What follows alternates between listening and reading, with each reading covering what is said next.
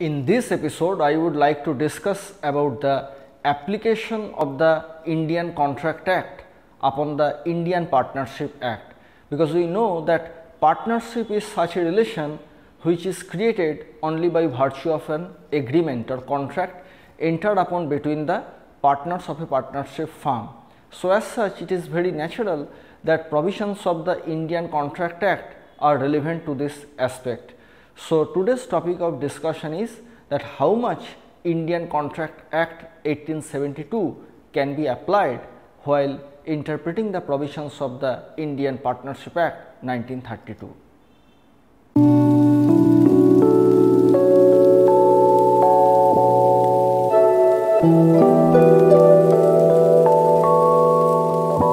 A partnership starts with one agreement which is entered into between the various partners. So, every conditions or stipulations, as the case may be, which are written there, and every partners are supposed to follow those provisions or stipulations prescribed in the agreement.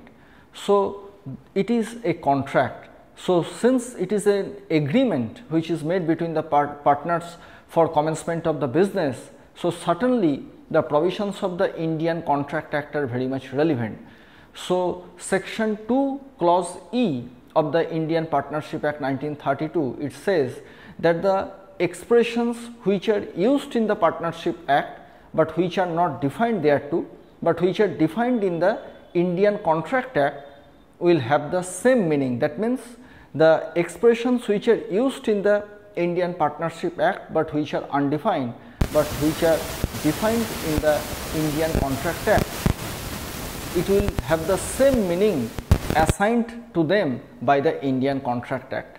So, some example I would like to cite. First is that section 5 of the Indian Partnership Act. If we invoke section 5 of the Indian Partnership Act, it will transfer to us that what it is stated there, that partnership is determined by the contract and not by the status.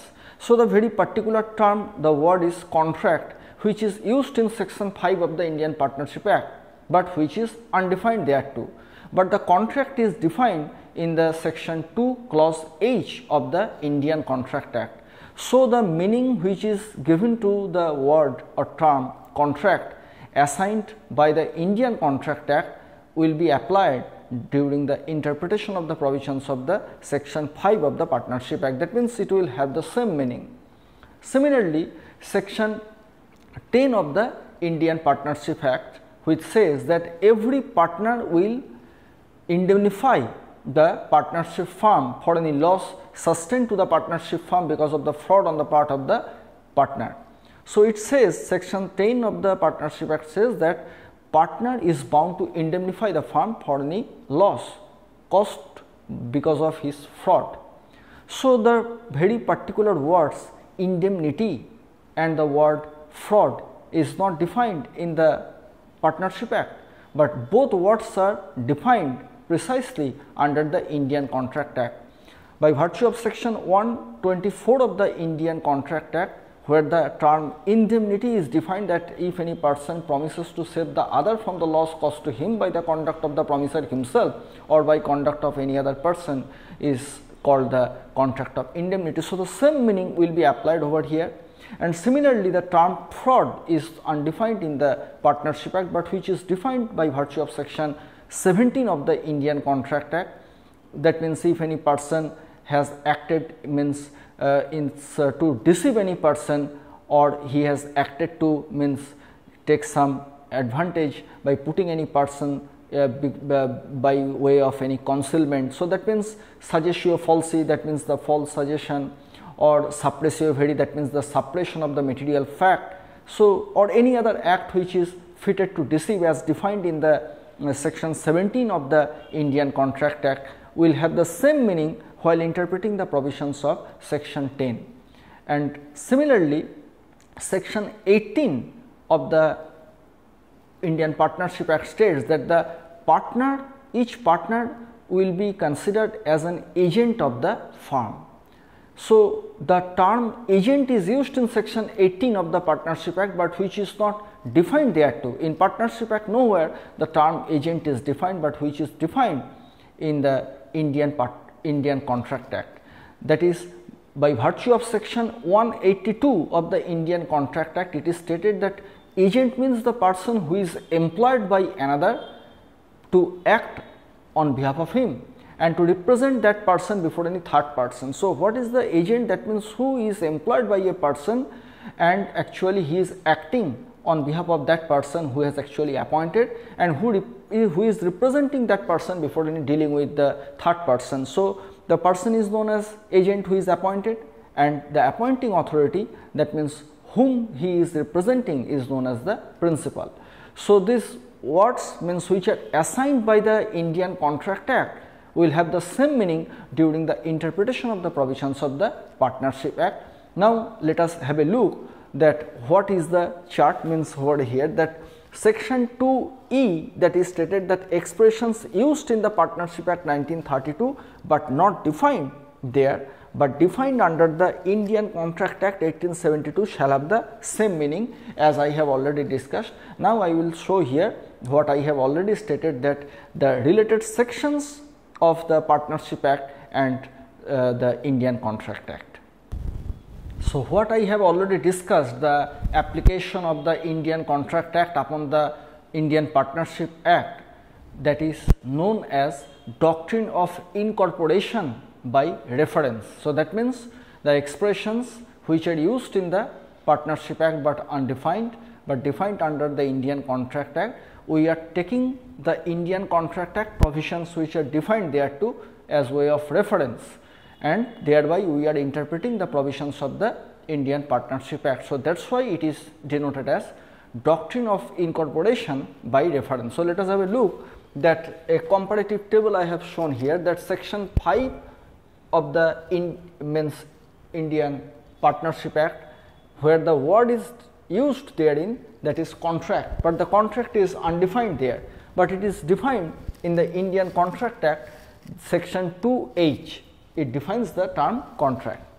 Similarly, section 10 of the Indian Partnership Act, where this term indemnity and fraud is used but undefined, but which is defined by virtue of Indian Contract Act, that is section 124 defines the term indemnity and section 17 defines the term fraud. Similarly, section 18 of the Partnership Act, where the word agent is used but which is not defined, but which is defined in section 182 of the Indian Contract Act.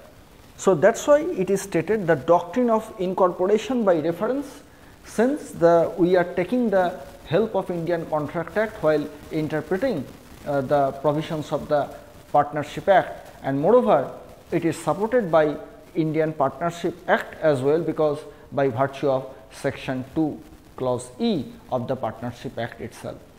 Now, I would like to discuss about two more sections of the Indian Partnership Act which are very much relevant with this context, that is section 3 and section 74 clause F. Now, in pursuance of section 3 of the Indian Partnership Act, which states that the Indian Contract Act which is unrepealed, that means the unrepealed provisions of the Indian Contract Act will be applied during the interpretation of the provisions of the Indian Partnership Act, so much so that it is not inconsistent with the express provisions of the Indian Partnership Act. So, that means the unrepealed provisions of the Indian Contract Act will be considered or can be taken into while interpreting the provisions of the Indian Partnership Act if those provisions are not inconsistent. So, that means the word is stated in this section 3 that save it is not inconsistent with the provisions of the Partnership Act.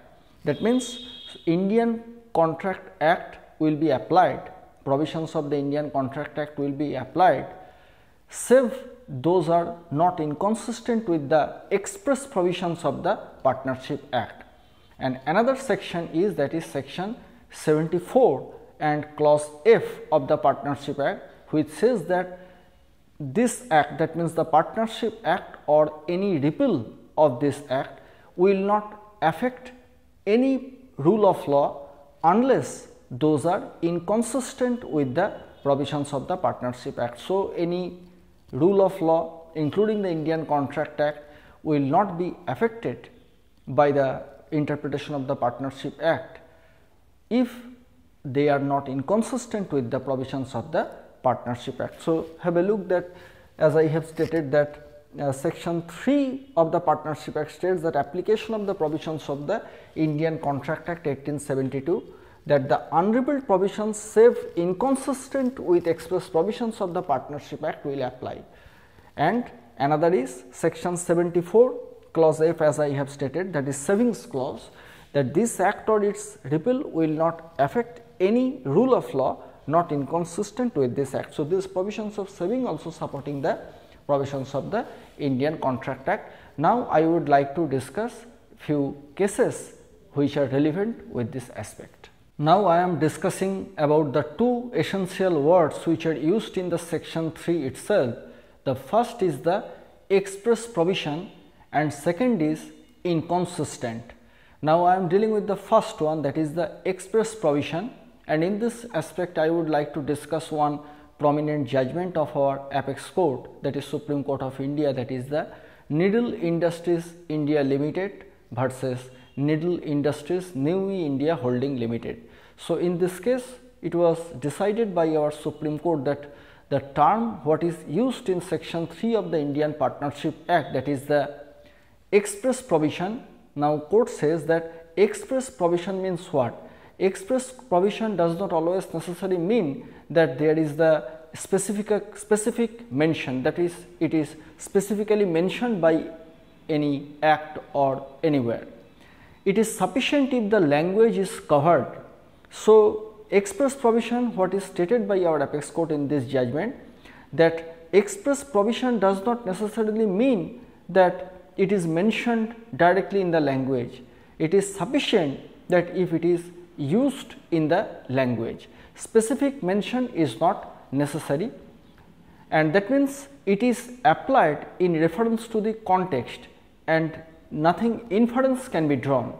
So, whether it is applied, the language is applied or not, that is the substantial question. It is not depending that how much it is inferred. So, as I have already stated that Needle Industries India Limited versus Needle Industries New India Holding Limited, AIR 1981, Supreme Court 1298, it was the term express provision which was explained by our apex court in this manner. Now I would like to discuss about the second word, that is the inconsistent with reference to another judgment. Now, I would like to discuss about the next decision of the Supreme Court, that is the Bosti Sugar Mills Limited versus the state of UP. In this judgment, Supreme Court decided the particular term, that is the inconsistent. So, inconsistent as stated by our apex court is such that inconsistent means which is lacking the consistency and which is not compatible with the subject matter. So, two provisions of a particular statute are said to be inconsistent when they are related with the common subject matter and they are actually overlapping with each other and they are coextensive in nature, and at the same time simultaneously they are actually overlapping or they are actually repugnant and contrary in nature against each other. So, if they are overlapping with each other and they are coextensive in such a situation that one is appearing as repugnant and contrary to the other, and the situation is such that one will perish if the another will prevail. So, that means one will prevail if only the other is being perished. In that circumstances only we can say that this is the inconsistency. So, let us have a look at in this decision that Bosti Sugar Mills Company Limited versus State of UP, AIR 1979 Supreme Court, it was decided the particular term inconsistent.